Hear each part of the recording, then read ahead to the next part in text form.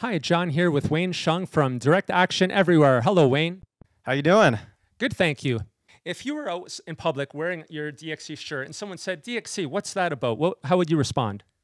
Man, I think the most important thing probably is just empowering activists. So many groups are about persuading vegetarians and vegans or omnivores to make some sort of dietary shift. But DXC is very different in that we're trying to build a movement. We want to empower the folks who already care about animals to take action to make the world a better place. Excellent. I have taken part in actions in many cities around North America with DXC. And one thing we would do is sometimes go into establishments where they're serving animal products, like in a restaurant or a grocery store. And I was a little nervous at first, but one of my favorite quotes is, life begins at the end of your comfort zone. And there's strength in numbers. So if say someone was a little nervous about doing an action, what would you say? Well, I'd say they're very brave because when I did my first action, I wasn't a little nervous. I was terrified. I mean, I was shivering and barely could hold my sign up. So, the entire point of these actions is to go into places that are disruptive, that make you and others uncomfortable because they're places where violence has been normalized. And when you kind of bring attention to the issue and dissent from conventional norms, there's going to be some anxiety, and that's precisely the point. But, that's the logic of social justice. If there isn't some discomfort, if there isn't some anxiety, if there isn't some tension, you're not doing your job. Excellent. And for someone who wants to participate, there are many different jobs they can do. What are some of the different jobs, like, leaflet, hold a sign? Sure.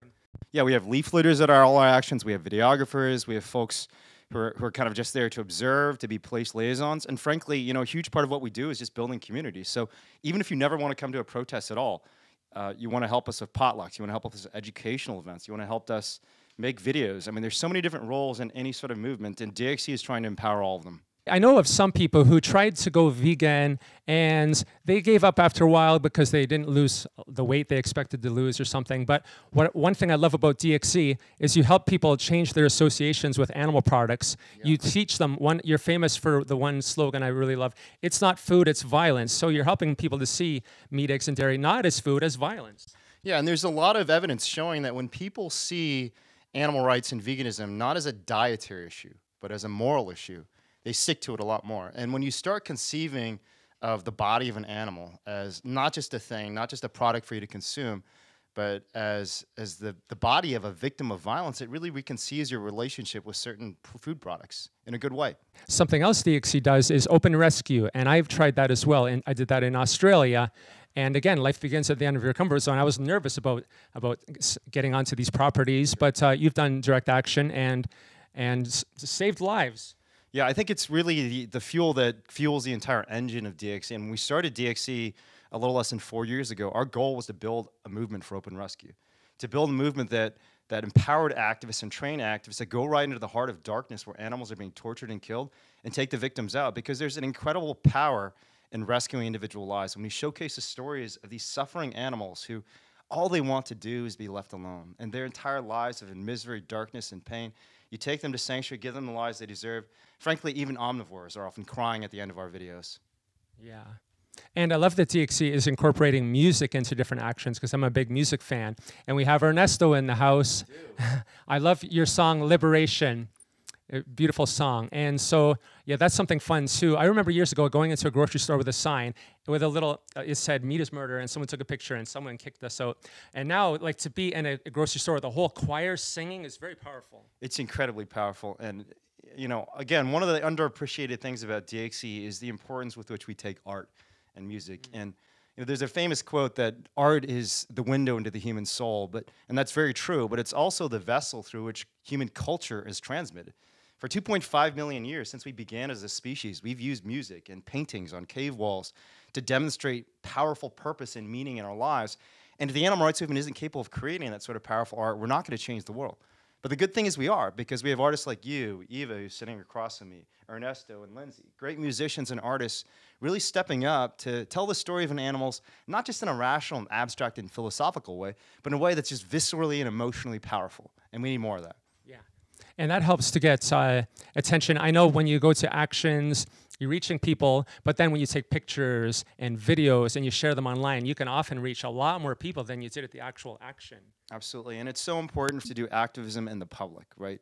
It's not enough for us to sit at home and cry over these horrible videos that we've all seen, because the more we withdraw into our own vegan bubble, the less the world's going to change. We have to be out there publicly standing proudly for the animals. And so whether your talent is being a musician, being an artist, being a speaker, someone who plays the drums, someone who just makes incredible signs and graphic design, we want you to do that publicly so more people can be influenced. And the wonderful thing is, with modern communication tools, even if you're not a large corporation with a huge marketing budget, you can get your content out to the world and millions of people will see it. And we've seen that many times with your videos, John. Oh, thank you. Everyone I've ever met from DXC has been incredibly friendly, and it feels like family. Yeah, you know, at DXC we practice what's called radical inclusivity. We believe that everybody who walks into our space, regardless of what their background is, ethnically, racially, you know, demographically, class, we want to include everyone. We want to make everyone in this movement feel like they're empowered to make change for animals, because everybody matters immensely. I mean, there's so much evidence that movements are not built by great leaders and figureheads. They're built by masses of ordinary people who all become empowered to make change, first in their own lives, then in their surrounding communities, and then in the world. So what we need to do is build that sort of strong grassroots movement where everyone who walks in the door feels like their voice matters and their power is growing as an activist and part of a movement. Yes.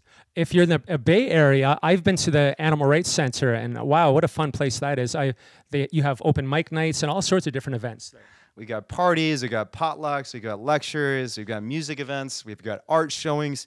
You name it, it's probably happening in the Animal Rights Center. And frankly, if there's something that hasn't happened in the Animal Rights Center that could be effective for animals, we want to make it happen. So, and it's not just a space for DXC. We've had, you know, Vegan Outreach, UPC, Mercy for Animals. I mean, all sorts of groups have come in and showed their documentaries and spoken about their work because we need to have a powerful and unified movement. So whether you're a welfarist or an abolitionist, whether you believe in direct action or education, there's a place for you at the Berkeley Animal Rights Center. Excellent. And for anyone watching who wants to get involved with DXC, what can they do? Sign up to our mailing list. Just go to directactionever.com. There's a button on the top right side that says sign up. You're going to get calls to action, stories about open rescues that happen, mobilizations, announcements about big conferences and forums that are coming up, like the DXC Forum and at UC Berkeley at the end of May, which is literally the best week of the year for everybody in DXC. So sign up and get plugged into a local chapter. There are chapters in 130 plus cities around the world. If there's one even remotely near to you, go out and meet the folks face-to-face, because face-to-face is where change really happens. Thank you, Wayne, for everything you do to help the animals. Sure. Come on. Thanks for watching, everyone.